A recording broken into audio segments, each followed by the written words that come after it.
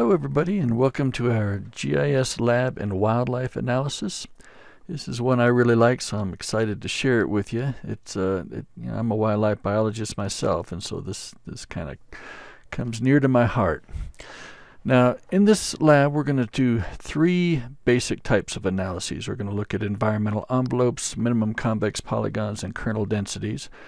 Just as a heads up for the lab, this lab will be done as crews, so each crew will turn in a single document.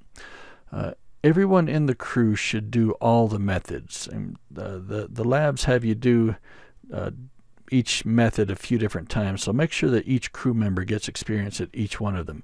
We've found in the past that previous classes have tried to split up this lab assignment where one person does all the environmental envelopes, one does all the minimum convex polygons, and another one does all the kernel densities. But heads up, kernel density is the real-time consumer here. This is the hard one that takes all the work. So if you allocate your lab assignments like that, your person doing kernel densities is going to be sad.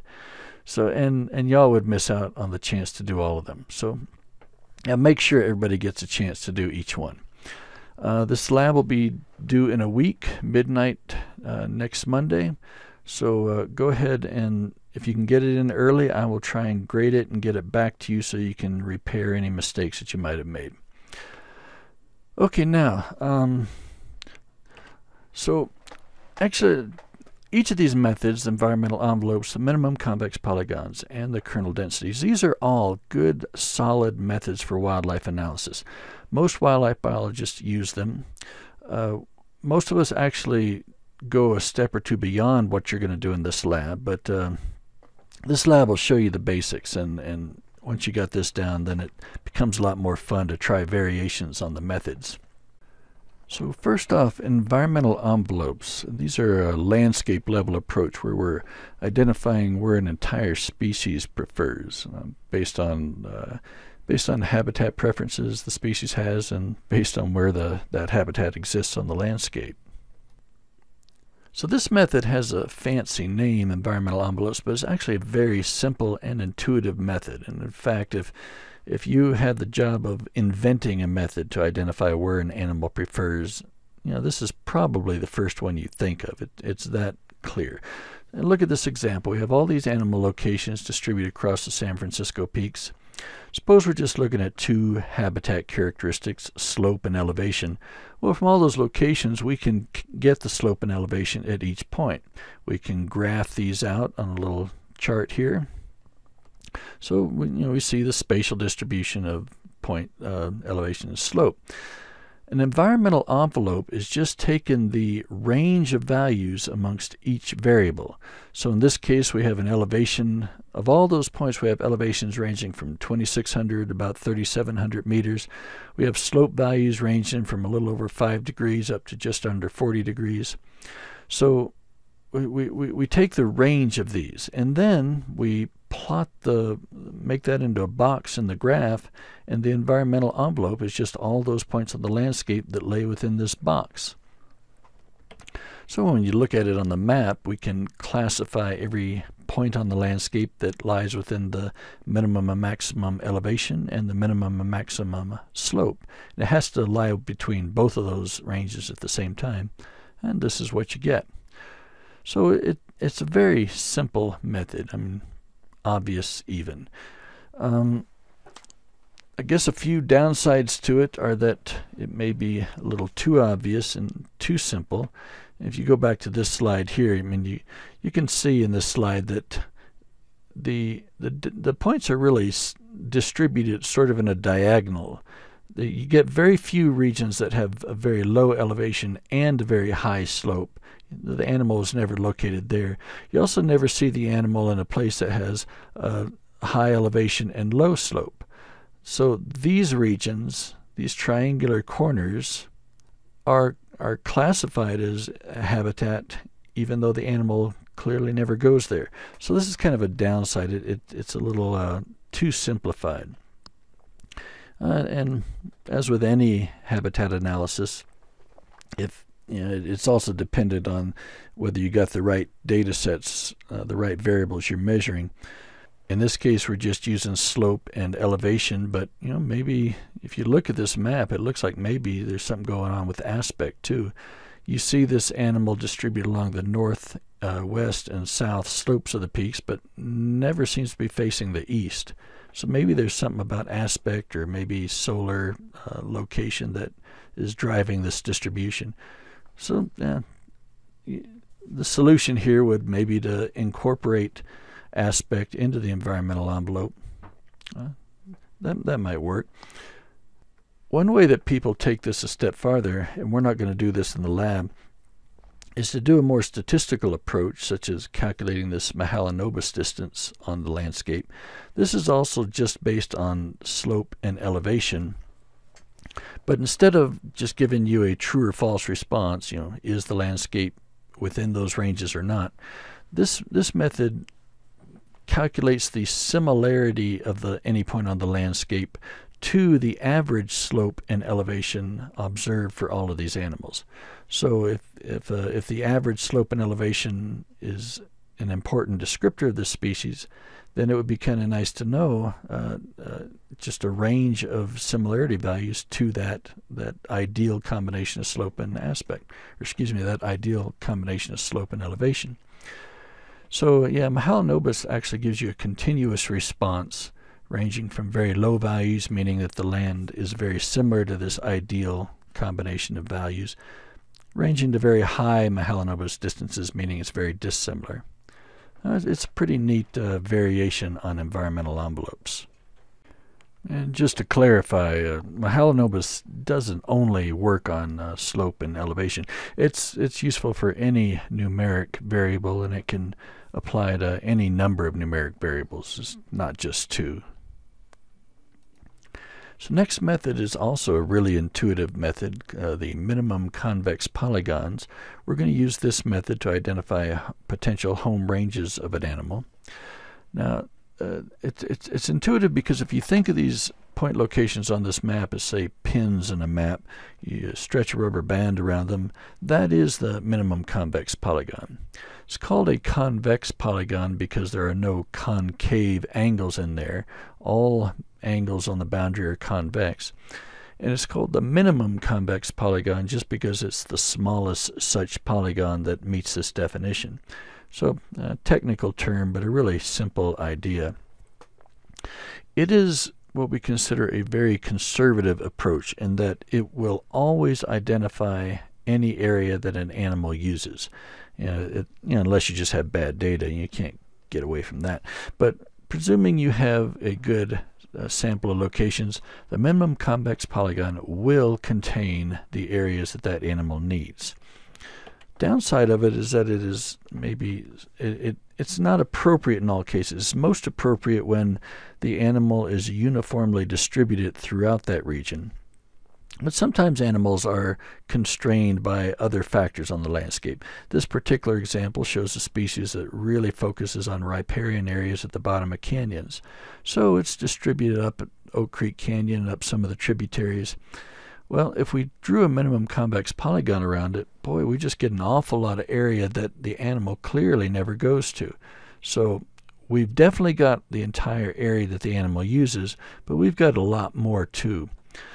So the downside here would be if you tried to use a minimum convex polygon to declare some management area for this animal, and maybe it was a real restricted one, so say no logging or camping or doing anything in there. Well, you get a lot of resistance from anybody who wanted to do work up on the rim there, and rightfully so.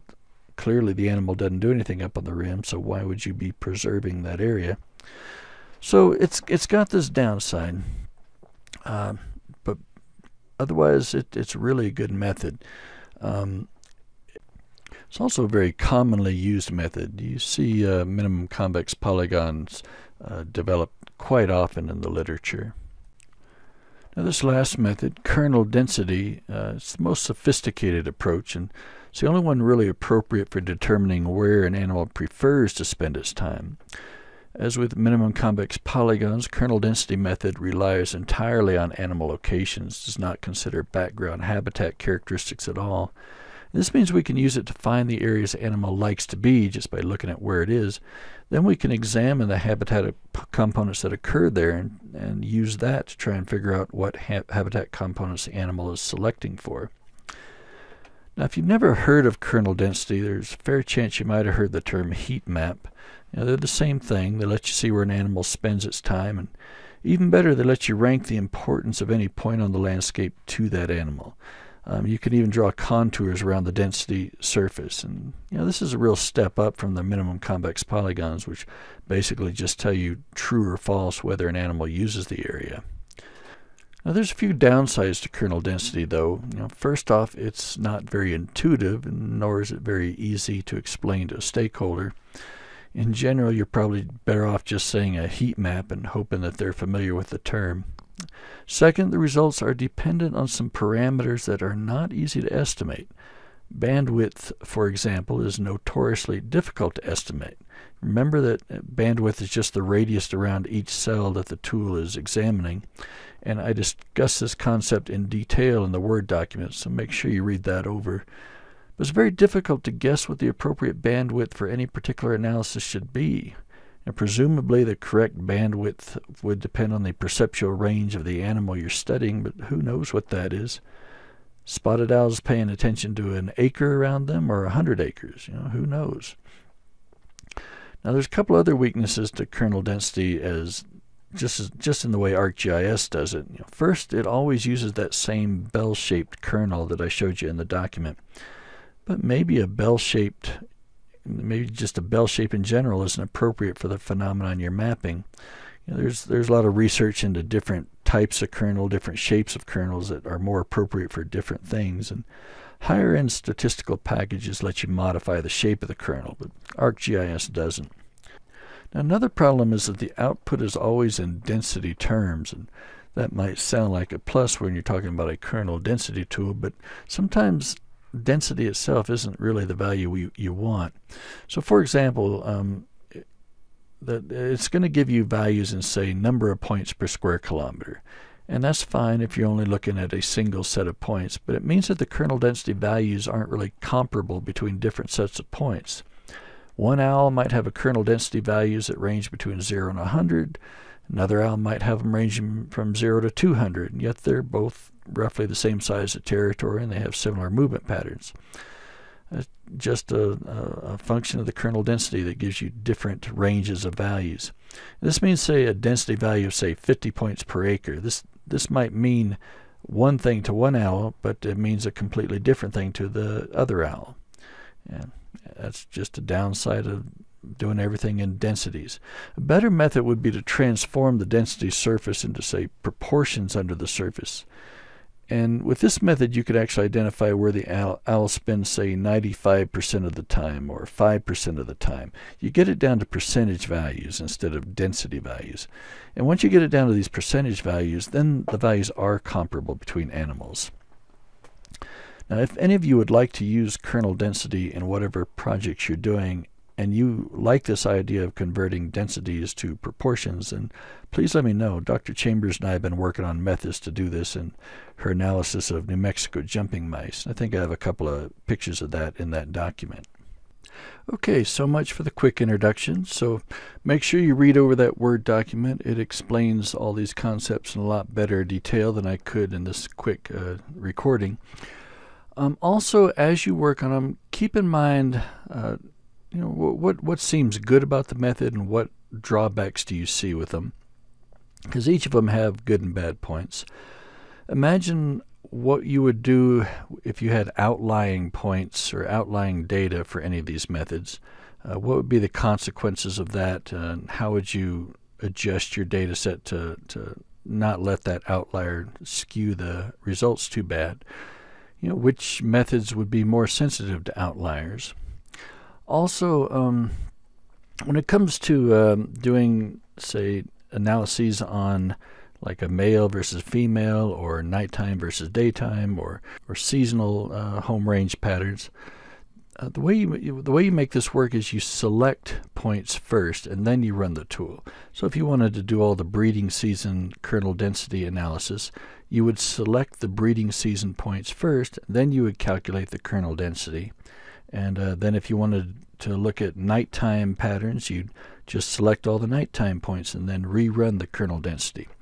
In the past, a lot of people have gotten confused on this point and think they only need to do one kernel density, and then they can somehow extract all the different seasonal and diurnal nocturnal patterns from that one density surface. But that's not really how it works. You have to redo the density surface for each time period. All right, so just launch into those labs. Jose and I are available through the entire lab period, and you can always email us through the rest of the week, and we'll sure be glad to help. Thanks so much.